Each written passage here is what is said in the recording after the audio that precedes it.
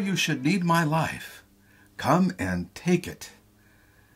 Words from a fictional novel by the fictional writer Trigorin in The Seagull by Anton Chekhov. In Act 3, this line from this fictional book has a lot of consequences. Join me, please, as we look in detail at Act 3 of The Seagull by Anton Chekhov.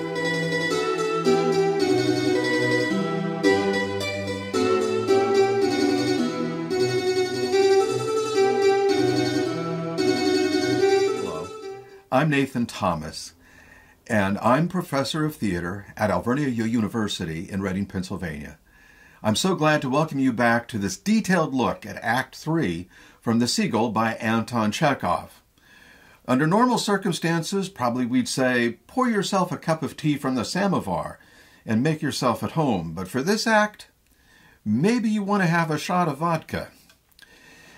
Act 3 from The Seagull is an interesting act. It's the one act of the play in which Dr. Dorn does not appear. It is also an act in which the meat of the act are three encounters that Madame Arkadina, the actress, has with three men in her life. First, her brother Soren, then her son Treplev, and then her lover, Trigorin. But before that, we have Trigorin having a conversation with Masha, and we have a brief encounter with Nina, and then after Arkadina has her encounter with three men, we have a chunk where everyone is in helter-skelter working for Arkadina and Trigorin to be leaving the country estate. So we have quite a journey ahead of us. Buckle up, let's go. And where we start, of course, is this meal encounter between Masha and Trigorin. There are a couple of things I'd like to point out even before we get to the dialogue. Number one, please note that Masha starts each act of The Seagull. Masha is a very interesting character. We'll learn more about her again in Act 3. We'll learn even more about her in Act 4 and how she feels about things. But also we learn that she is in many ways a comic character.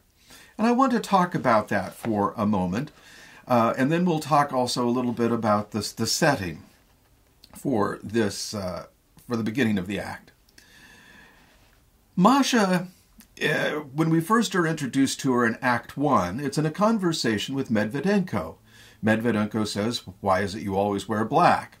And when we talked about Act 1, I said it's not always clear to me that Masha must always wear black, but it is clear that she is a gruff person. She's a rough person. She is someone who is willing to say things and think things, and she is in a place and a time that probably don't well suit her. And it's interesting that this play is being written at the tail end of the 19th century, but Masha's character is not only a gruff character, but she's also, in many ways, a comic character, and meant to be a funny character. In Act 2, her foot falls asleep, and so we see her do physical comedy. The actress who plays her clumping off stage, trying to wake up her foot that's asleep. And here at the top of Act 3, we see her having a liquid meal of vodka. We'll talk more about the meal in a second. But here she is, she's drinking vodka, and it seems apparent from the context of the conversation that she is more able to hold her liquor than Mr. Trigorin.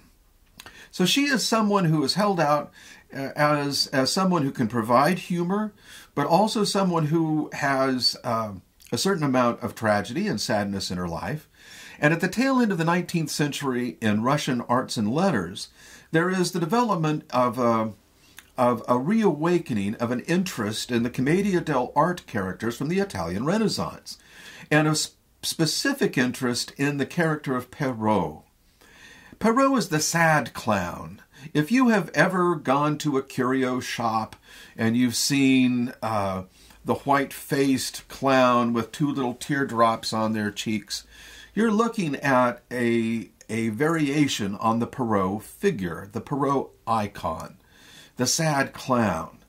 And to some extent, I think that Chekhov was very interested in Masha, not a male, but a female, taking up the mantle of the sad clown. I don't think it was explicit. I don't know that necessarily that was in his mind, but certainly it is of a piece with the culture and where it was going in that time. It's going to happen before very long, after this play is premiered, that other great writers and directors are going to be examining the Perrault character.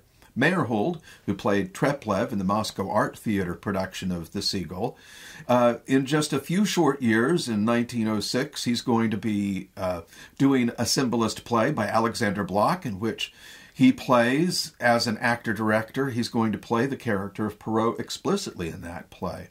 And so it's something of the culture at this time in this place. And so is Masha the sad clown? Well, she certainly does provide humor, and we'll look at that in a second. And she certainly has a certain element of sadness or tragedy in her life, as do most of these characters. Next, I want to talk about the setting. In the first two acts, we've been outdoors. First, the wide open setting of the lakeside. In the second act, we moved to the croquet lawn, got closer to the house. Here, we're actually in the house itself, in Soren's dining room. And there's a buffet, a medicine cabinet. In the middle of the room is a table with some chairs, as one would find in a dining room. There's a trunk, some hat boxes, signs of preparation of leaving. Trigorin has finished lunch. Now, the interesting thing here is, what is the meal that they're eating? And as I've said before, as we've been talking about this play, I continually learn new things about this play. And in preparing for this talk today, I found out that the Russian word, as I've looked, can stand in for both breakfast and lunch. Now, it is true that nearly uniformly amongst people who have translated Seagull into English is that most of them have said that this meal is lunch. However, it might also be breakfast. Now, in my translation, which you can find online, I opted with most of my colleagues to say it's lunch, but maybe that is, we're socially saving both Masha and Trigorin here, and probably more Masha than Trigorin. But it's highly possible that we might be looking here at breakfast, and that Masha is having, for want of a better word, the breakfast of champions. Some vodka to wake her up in the morning. A little bit of the hair of the dog what bitter, as they say. And Masha is having a drink. And as we find out, this drink that she is having as we start this conversation in mid-go is not probably her first.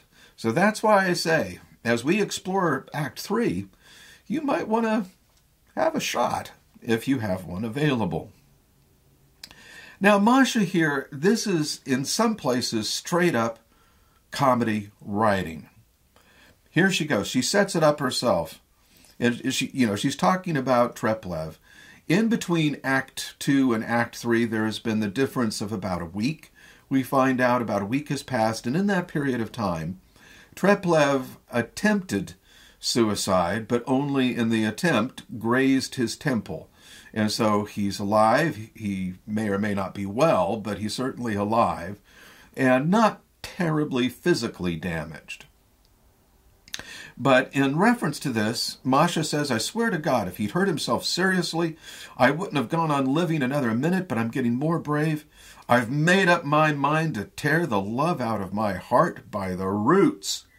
How are you going to do that? I'm going to get married.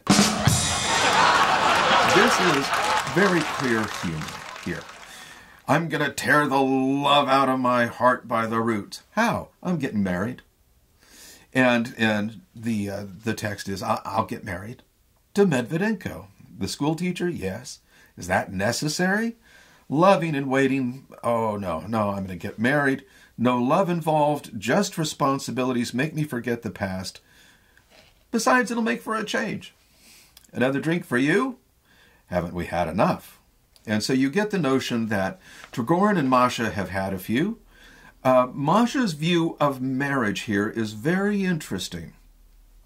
She is going to use marriage to make her forget about her love. And we know from the end of Act 1, her love is Konstantin Treplev. And she's going to use marriage to get out of that. Now think about this. This is a young woman Again, late teens, 18, 19, early 20s, 20, 21, somewhere in that range of age probably. And she's lived on this farm, helping care for it with her parents, Shemrayev and Paulina. Who has she observed all of these years in terms of married women? Her mother. Her mother, who has had an affair that's been ongoing in some fashion with Dr. Dorn. And Masha's available models for looking at marriage, particularly within her own family, is not one that you get married for love. It's just not how she was brought up. And it's not the family life that she is used to. And Masha says, well, there. And she pours another drink for herself and Mr. Trigorin. Now, don't look at me like that. Women drink all the time. Some of them are open about it like me. Most of them do it in secret. Again, Masha lives out in the country. There's not at this time and place a huge amount, there's no electronic media. There's no looking in the lives of people other than in books. And so in terms of live models, who are the women that she's talking about? The women who are also there on the farm with her are her mother Paulina, the cook, maybe some other maids that, are referenced, but we never really meet. And so these women who live out here on the farm, right? Most of them do it in secret. Oh, yes, they do. And it's always vodka or brandy. Is this a reference to her mother? And this gets to a very interesting thing that we'll be talking about more in Act 4. And this is something that I've observed not as a man. I've observed this as a man of women, since I'm not a woman myself. But from time to time, I've met any number of women who their mother is their hero. They and their mother have wonderful relationships. But I've also, over the course of my life, met women who wanted nothing, absolutely nothing, to grow up to be like their mother. And so consequently, is Masha of this sort? Is she someone who is looking at the prospects of her life and thinking, I don't want to have a life like my mother's life, and so I want to do anything that's the opposite of that? But then on the other hand, she is thinking about getting married to Medvedenko, her schoolmaster, because that will help her forget the true love of her life. It's a very complicated person, this Miss Masha. Trigorin, we find out Trigorin is going to be leaving with Arkadina, and Trigorin says, I don't feel like going. And of course we know why he wants to stay is he's interested romantically in Nina. And so if he's here, he'll have some level of access to his girlfriend's son's girlfriend. Just keep that in mind. No, she doesn't want me to stay. Her son's acting crazy. And here we know that from what Masha said in the first speech of the act, now we're talking about Treplev. Her son's crazy. First he shoots himself. Now he wants to fight a duel with me. What's the point? He pouts and snorts and preaches about new art forms. There's plenty of room for all the forms you want. Why fight about it? Now, it's interesting here that Trigorin takes Treplev's interest in him as a matter of literature, not as a matter of personal interest here. And so Trigorin has not considered the fact, or publicly is not articulating, that he has any interest in Nina. You say, oh, this is about art. He's jealous of me as a writer. Well, Treplev may or may not be jealous of Trigorin as a writer, but certainly Treplev is interested in whether or not Nina is interested in Trigorin. Now, during this conversation, Yakov is helping out by getting things ready for Arkadina and Trigorin's exit from the house. And so the question is what is Trigorin willing to say in public, that is to say in front of the servants, and what is he willing to, or how much does he pay attention to that? We do not know. And there are two answers to that question. There are some people who are very aware of the servants going back and forth, and very aware that the servants listen and the servants talk. And there are some people who live in a way that, oh, the servants are here, the working people are here, but they really don't matter, so I'll say pretty much anything. And so the question is as to what degree Trigorin is aware of that, and will that affect what he says? Masha gets up. She decides to go. She says, I'm grateful to you for being so nice. Send me your books. Be sure to autograph them. Only don't put with best wishes. Write to Masha, who doesn't know where she came from or why she goes on living. Goodbye. And so again, we have that comedy from Masha, who by all appearances is a very pleasant person, but comes out with these very interesting things. And it's rare that Masha doesn't get laughs with these in performance.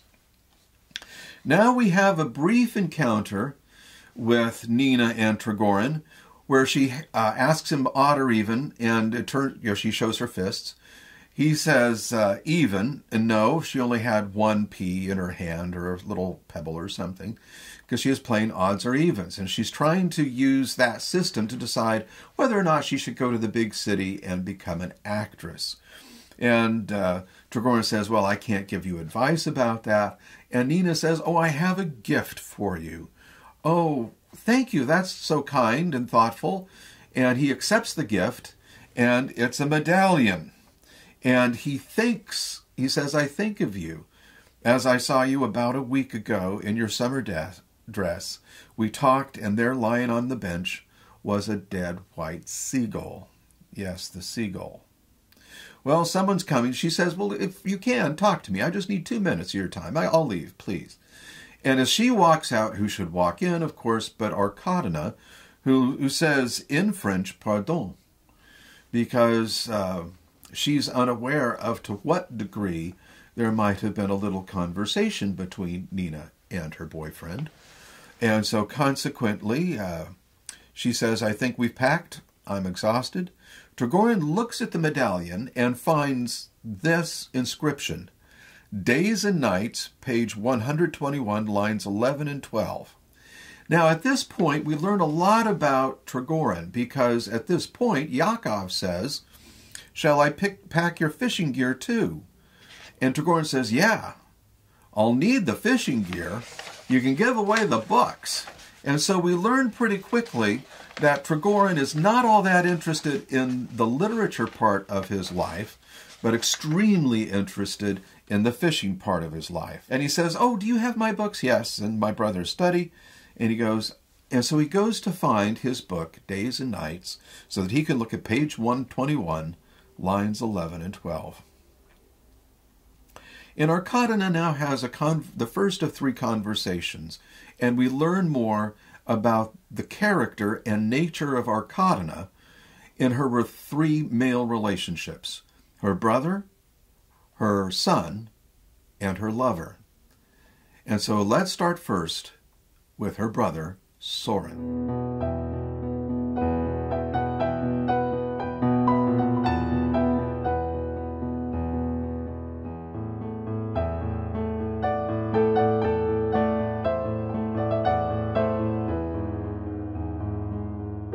In the theater, we learn about people through their relationships. In many ways, it's like life. In this instance, we'll see this woman, Arkadina, in relationship with her brother and her son and her lover. First, her brother, Mr. Soren. Soren is her older brother. If we take the text as gospel, Soren is in his early to mid-60s. Madame Arkadina is in her mid-40s.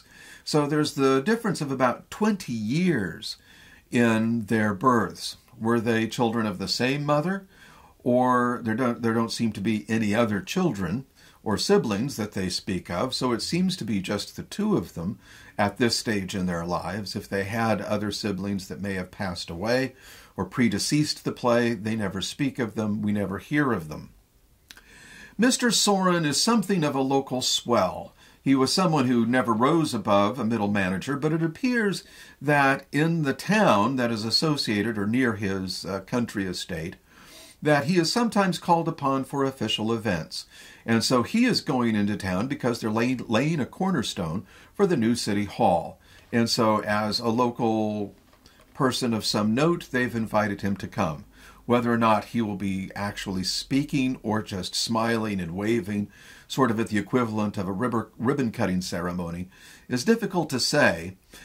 We get the notion that Mr. Soren has never really enjoyed or done very well with public speaking, and so consequently it's probably the fact that he is there to make an appearance. And so he's getting ready for that. They're going to be bringing around the horses, and this is where this goes. Now, he starts talking to Arkadina about the young person in both their lives. Even though Treplev is Soren's nephew, we do get the feeling that Soren has been a surrogate father for Treplev for quite some time. And certainly Soren treats him that way, and to some degree Treplev treats Soren as a surrogate father. And so Soren is asking on Treplev's behalf of something to help the boy. Of course, he cares so much for him, the young fella, and the attempted suicide has really scared him. And so he and Arkadina have a chat. Now, as we've said before, Madame Arkadina sometimes is made out to be this rather, can be made out to be a rather shrewish woman. Certainly Treplev comments about her as if she's a miser. But we have to keep in mind all of the difficulties that Arkadina faces in her time and in her culture. In the time that Madame Arkadina lived, there were no social safety nets. There was nothing for the average person to do anything. The actors and actresses were in no way unionized. And so consequently, what we have is a time and a place where a woman who is entering middle age, someone who has previously had some level of success in her line of work, and there are very few that are available to her. So she's worked as an actress, she's had some success at it, but she's also getting older. And the parts that she has been playing all of her life are going to eventually not be available to her anymore. She was playing romantic heroines, and largely younger romantic heroines. And as she gets into the very clearly matriarchal range, that's going to be harder and harder for her to successfully portray those on the stage. And as a consequence, what's going to happen is she's afraid she's going to get less and less work. And where's the money going to come from? Who is going to take care of her? And this is the challenge of Arkadina's life. She's responsible for all of her costumes, which means that she is responsible for knowing fashion, knowing what fashion looks good on her, and knowing how to make herself look like she's slightly younger than her calendar age. She's responsible for all of that, and there is no one really to help her with that. She is the one who maintains Arkadina Inc., and with very little help, very little support, and knowing that it could all go away in a second. So this is a woman who lives in a very challenging milieu. And we learn something about this in her conversation with Mr. Soren. And so, she says, I want you, to her brother, I want you to take care of my son. I suppose the main reason he did what he did was jealousy, and I'm going to take Trigorin away from here. And Soren says, well, jealousy, yeah, but there are some other parts to this. You understand, he's an intelligent young man, and here he is out in the country with me. I'm an old man. I am not anything that he needs to hang out with. He needs to go have an adventure. He needs to go have a life. And he's not going to find it out here in the country on my farm. So could you give him some money? He could go into Europe. He could travel. He could see a little bit of the world. He could live in the city. Or if you can't do that, at least get him some new clothes so that he looks more presentable. Maybe a new jacket. And Arkadina says, well, I could manage the new suit. Going abroad, well, I couldn't pay for that. I can't afford the new suit. I don't have money. And Soren laughs. And she says, I don't. And he starts to whistle. Now, this is an interesting little thing. Of course, we've seen throughout the play already Dr. Dorn using music as a means to deflect and diminish interest and to push bits of the conversation into other places, to give himself time to think. And so here Soren does it as well. Just a little whistle. And then says, "Oh, it's all right. Now, dear, don't get upset, please. Everyone knows you're a generous, unselfish woman. I don't have the money." And Soren says, "Well, I'd like to give him some of my money, but I don't have any money. You know, what little pension I get goes into the farm, and it gets eaten away, as farming does." And Arkadina says, "Well, I have a little money, but I'm an actress, and I've got to keep up." And that's when Soren has a spell. We don't know the nature of the spell, but part of it is that he's an older fellow in his time and place. The life expectancy for a gentleman of his age and background was not much longer or older than the early 60s. And so he has a spell and feels that he might fall down. And of course, as you get into your older years, falling down is something which is not an adventure that we like to have. And so this is something that is very scary on its own. And so Arkadina sees her brother have this spell and yells out for help. And who comes on, of course, but Treplev and Medvedenko. Medvedenko, of course, is here looking for Masha. Evidently, he's not needed in the schoolhouse today. And Treplev, of course, is here and available. Treplev is wearing a bandage. And they help Soren, and Soren regains himself and, of course, feels like he doesn't need to be nursed or be babied and pampered in any way, as an older gentleman, would probably naturally do. And that's when Medvedenko comes off with this thing and all of a sudden says the riddle of the Sphinx. Have you heard this one? That what creature is it that starts the day on 4 legs, in the middle of the day is on 2 legs, and in the evening is on, and he starts to finish the sentence, and Soren says, "Yeah, and at night flat on his back. I've heard that one before. I can handle myself." And Medvedenko says, no, don't make a fuss. And the two of them leave together.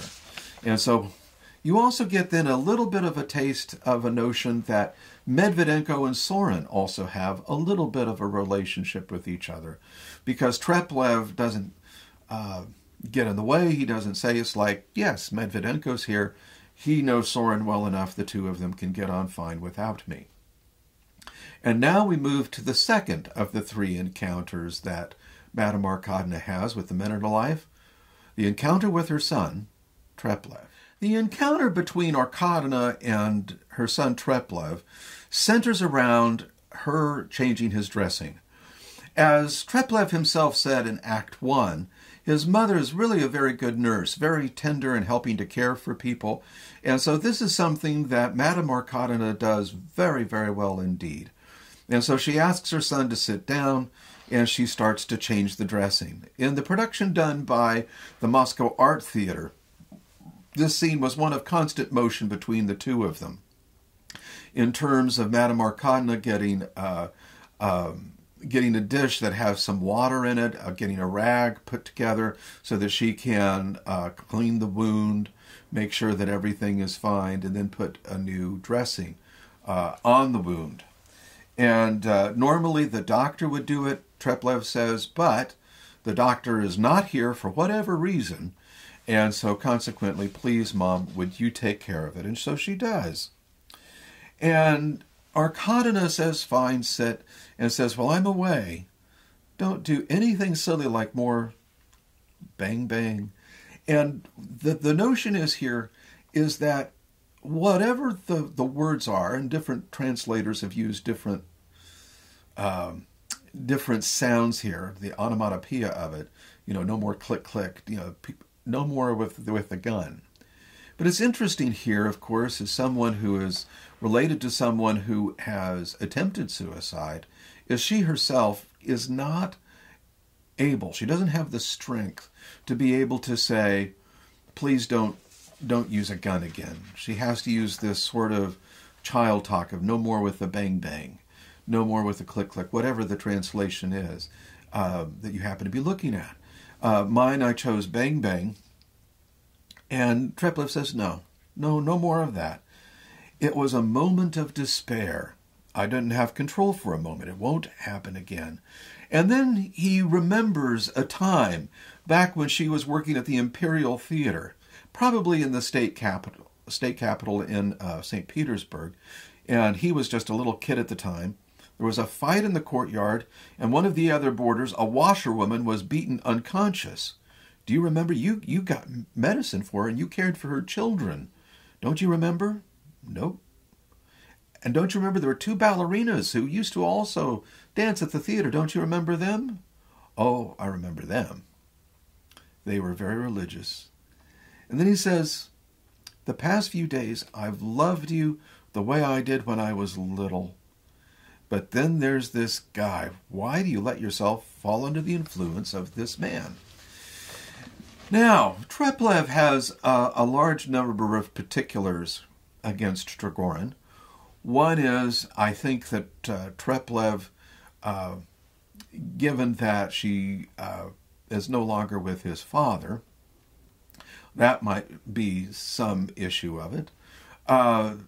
That she's with a younger man, that Trigorin, whatever his age is closer in age probably to Treplev than he is to Arkadina.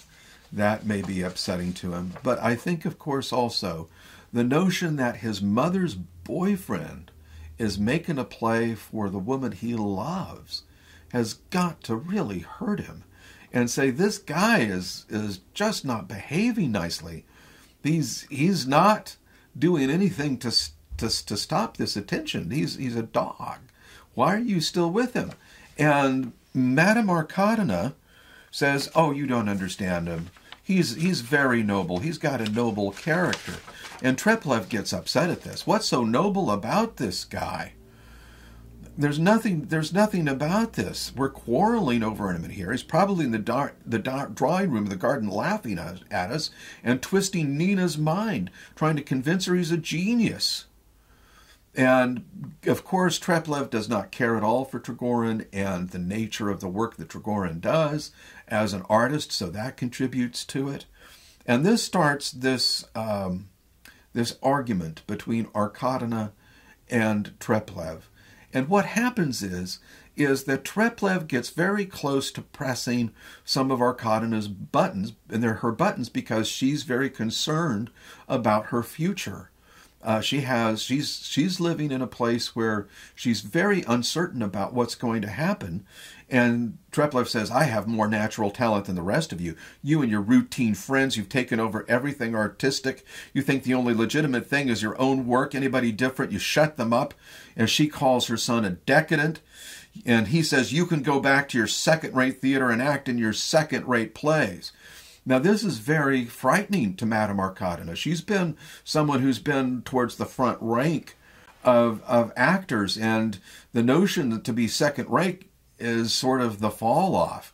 You know, I can't play the young romantic leads anymore on the legitimate stage because they'll be able to find, of course, young women who can do that. It's a little bit about like All About Eve.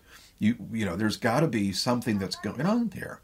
But then what happens is she says, I've never done anything second-rate. That's not going to happen. And then says, you couldn't be in anything even third-rate, you middle-class provincial, you parasite, skinflint, beggar. And they go back and forth like this, and it causes Treplev to cry. And when he starts to cry, like any mother, she feels very upset and upset about their argument. Now, this is one of those things which we know, but sometimes is something that we don't think about, which is our most terrible arguments and the terrible things that we say to each other are often with people that we love. You know, if you're in a convenience store anywhere and you're waiting to, buy a pack of gum and you're upset by a stranger, by someone you don't know, it's not that upsetting because you'll never see them again, most likely. On the other hand, the most strident arguments that you've probably had in your life are arguments that you've had with people that you love. And so whenever I teach this play, I remind my students of this, is that these people have really terrible arguments that are really hurtful, but they're able to be hurtful because these are arguments among people who truly, truly do love each other. And so Madame Arkadina says, please, I'm sorry, I didn't mean it. And of course she said it, and she said it in a way that did mean it. And of course that hurt Treplev. And of course Treplev is so concerned about the loss of the love of his love, Nina, and doesn't know who to talk to. I mean, who would you talk to about this? Normally you would talk to, right? There's no one for Treplev there to talk to. He talks to his mother, but it's his mother's boyfriend, and she just defended him. So what is he going to do? He grabs his bandages, and he walks out. And that takes us to Arkadina's third encounter with the men in her life. She's had an encounter with her brother. Her brother Soren had a spell and nearly fainted and fell in front of her. She's had an argument with her son, which caused them to call each other names that really hurt each other. And now in comes her lover Trigorin. And this encounter will be the topper of the three.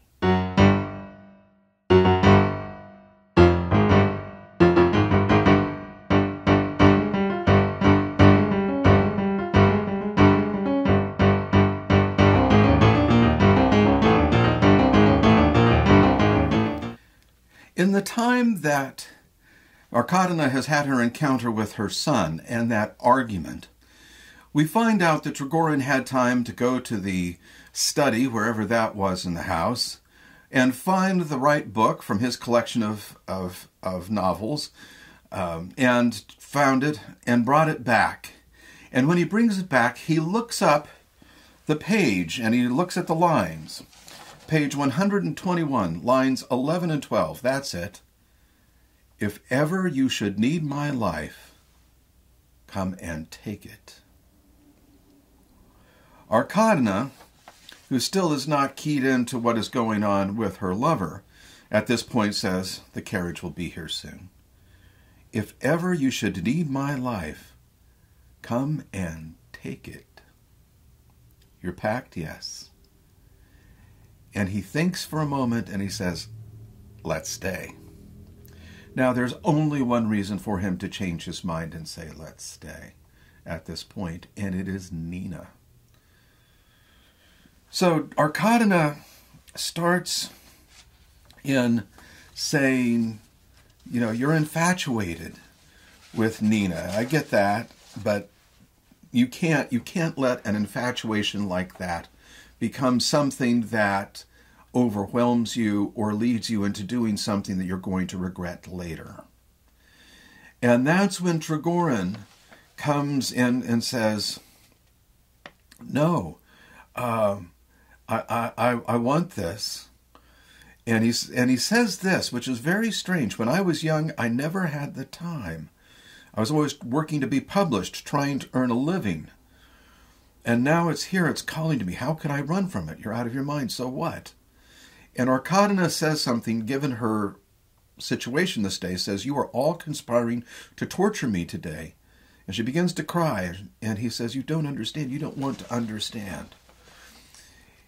And here, Trigorin is asking a lot of Arkadina to say, to essentially in a very flat way, which is, this is why they're not, stultifying Victorian British people. These are people who are saying, look, I've got an opportunity with this girl. I want to take it.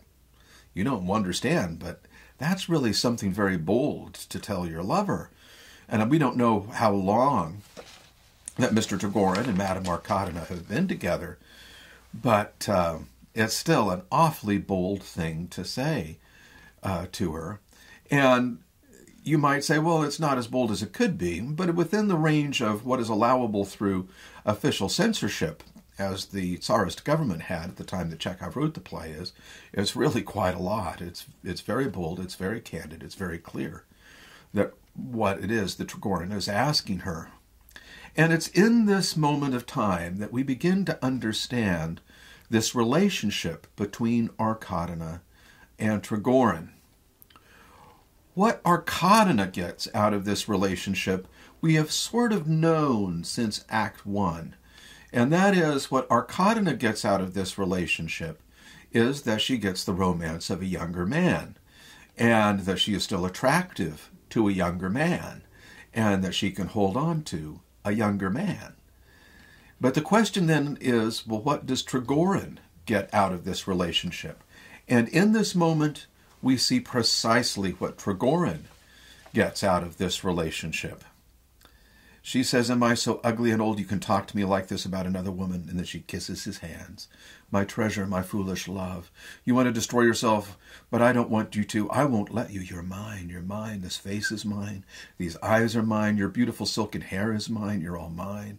You're so talented, so smart. You're the greatest writer alive. You're the only hope of Russia. You have such truth, such simplicity, such freshness, such a vital sense of humor. One line, that's all it takes, and you have it all. You create living human beings. To read you is a triumphant experience. You think I'm exaggerating? I lie. Look into my eyes."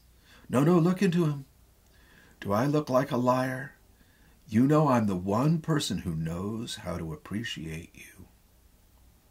My darling, my wonderful darling. You'll come with me, won't you? You won't ever leave me, will you?" And we see the tools by which she holds on to Trigorin. It's not the physicality of their intimate physical relationship. It is her ability to give him the esteem and the adoration that fulfills something for him. And you see this in his own admission, where he says, "I have no will of my own. I've never had an ounce of will. I'm flabby and weak and submissive." How could that be attractive to any woman? Go on, take me away with you, but please don't let me out of your sight. Now, in some productions, they cut this little aside from Arkadina, but I think it's perfectly acceptable, where she says, "He's mine." And then, of course, she uses the reverse psychology to make sure that, in fact, he is lashed to her. "Oh, you can stay if you want. You could come later." No, I'm coming with you.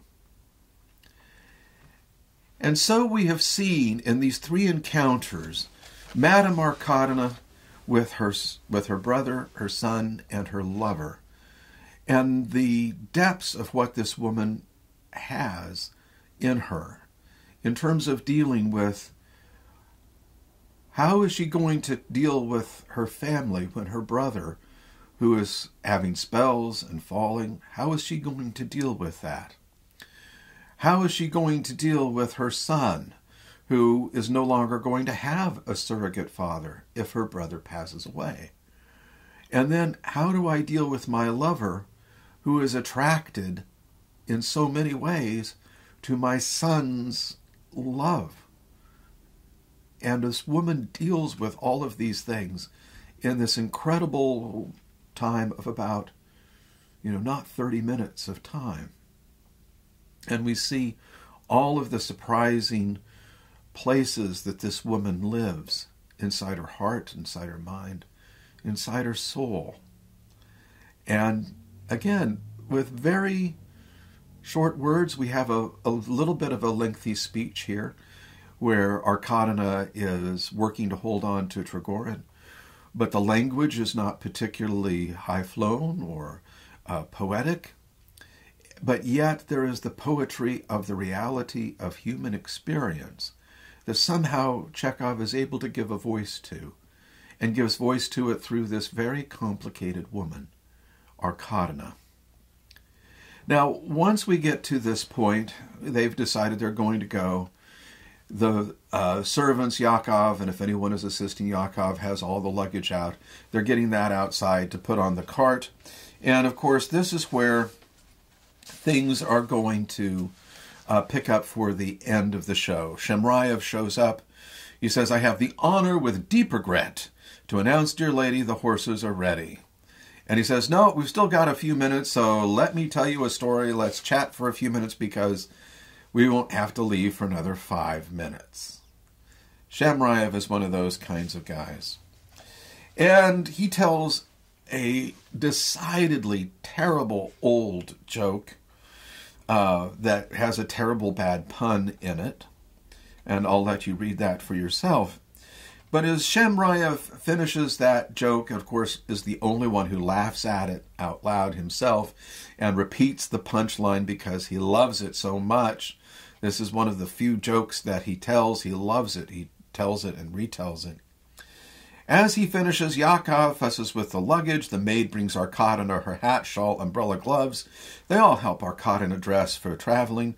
The cook appears and enters hesitantly. Paulina enters, followed by Sorin and Medvedenko. So this is a very traditional family farewell within the culture. Everyone is going to come. Paulina has a little basket of fruit that she's going to give to Arkadina. And then they start to cry about, oh, we're so sorry that we didn't do more for your visit. They want to say there's something to this. And Arkadina says, well, okay, I just want to go. Don't get too much going here. And Sorin says, oh, it's time to go. It's hard for me to get in, so I'm going to go ahead and get in the carriage. I'm not going to be part of this. And then Arkadina does, of course, and Chekhov here has given us reasons to be sympathetic to Arkadina, but now also turns that around for comic purposes. Is she's going to give a little tip. She's going to give a little bit of a gratuity to the servants. And so she gives Paulina, or the cook, whoever is there, and she hands the cook a ruble. And it's not a lot of money. And then she says, here's a ruble. And by the way, it's for all y'all to split up. You can do that, can't you? And so consequently, we have a little bit of humor here. And Arkadina repeats it again in a minute, where someone, catches her eye. She's like, no, I gave the cook a ruble. It's for all of you all. Take care. Au revoir. And she and Trigorin are out. Now, under normal circumstances, this would be the end of the act. There's nothing left here but to ring down the curtain. And there's a little incident here, again, as a little coda that's almost like a piece of music, where we're going to have this little bit at the end. And the question is whether or not it's been planned. And there have been productions that I've seen of the Seagull in which it looked as if this had been planned, and others in which it looked completely accidental. And to my eye and thought is that this was not planned, is that at the tail end of his conversation with Arkadina, Trigorin was going to get to the horse. They're going to go to the train station. They're moving to town. And he's going to do everything he can. He's not going to worry about Nina ever again. But he happened to forget his walking stick. And he happened to remember that he forgot his walking stick. And as one does when one's getting ready to go, decides, well, I've forgotten my walking stick. I should go back and get it. Which he does. And of course, as he does, sees Nina again. Not for 2 minutes, but for about 45 seconds. And in this 45 seconds, so much happens. Nina says, I knew we'd meet again. Boris Alexievich, I've made up my mind. The die is cast. I'm going to go on the stage. I'm starting a new life. I'm leaving like you. I'm going to go to Moscow. I'll see you there. And Trigorin says, stay at this nice hotel called the Slavyansky Bazaar. It's a nice hotel at Chekhov's time. And it had a hotel restaurant, which was very famous for the people there in Moscow to go and have business lunches and so forth. And she wants to keep him just one more minute. And he says, oh, you're so beautiful. It's wonderful. We'll see each other soon. She puts her head on his chest. I'll see your lovely eyes again, that sweet, tender smile, that look of angelic purity, my darling. And they kiss. And so ends the third act of the Seagull, where we thought the lives of these people were going to go one way. All of a sudden, because of a walking stick, everything is now back up in the air. And we will find what happens with that when we come back for Act 4. We have a little bit of time. At the end of this session, I've since been doing this each day, we've gotten comments, and I'd like to reply to a few of the comments that people have posted. Sweet Betsy from Perk writes, your Russian accent when you say Russian names, and I have to admit that when I say words in Russian, I'm not going to go so far to say I'm speaking Russian, because what happens is when I say words in Russian, I do it with my native Midwestern American accent, and I know that I do, and I keep working on it and hopefully keep improving with that. Yvonne the Less Than Terrible 1999 asks, had he lived, what else would Chekhov have written, do you think? That's a very good question. Chekhov, of course, as one knows, he died far too young, and but he did leave notebooks and he left notes. And there is evidence that he left the idea in his notes for the possibility of a play about some people waiting for someone who never shows up. And so one wonders, had Chekhov not had tuberculosis and died when he did, would it be possible that Chekhov would have essentially have written Waiting for Godot some good 40 years prior to Samuel Beckett having done so? It's an interesting thing to contemplate. But on the other hand, it may have been an idea that Chekhov would never have gotten to. And he was a busy man all the time. As he said one time in a letter, one of my favorite lines from Chekhov that's not in a play is that he wrote his brother at one point and said he was so busy, not enough time for a quiet fart. And the last question or comment that we have is from @Loves Theater, and a very long number, because I'm sure there are a lot of people at Loves Theater, and so there's a number there. And @Loves Theater notes that these chats are longer than the acts themselves. And yes, they are. And part of the reason for that is that we're hopeful that unpacking the different possible meanings and resonances of all that happens in these acts inside the play The Seagull is that you have a better sense of understanding the richness of the characters and so forth, so that the next time that you see a production, you see all of the possibilities that the actors and directors sifted through, and understand the depth and resonances of all that's going on stage. It's a play that, like music or like poetry, has deep resonances. And as I said in our first session together, it is a play with no bottom. The characters are endless in terms of what's possible for them. And we'll certainly see this when we see them in Act 4. Thank you again for joining me on this journey through The Seagull by Anton Chekhov. Until I see you next time, stay safe.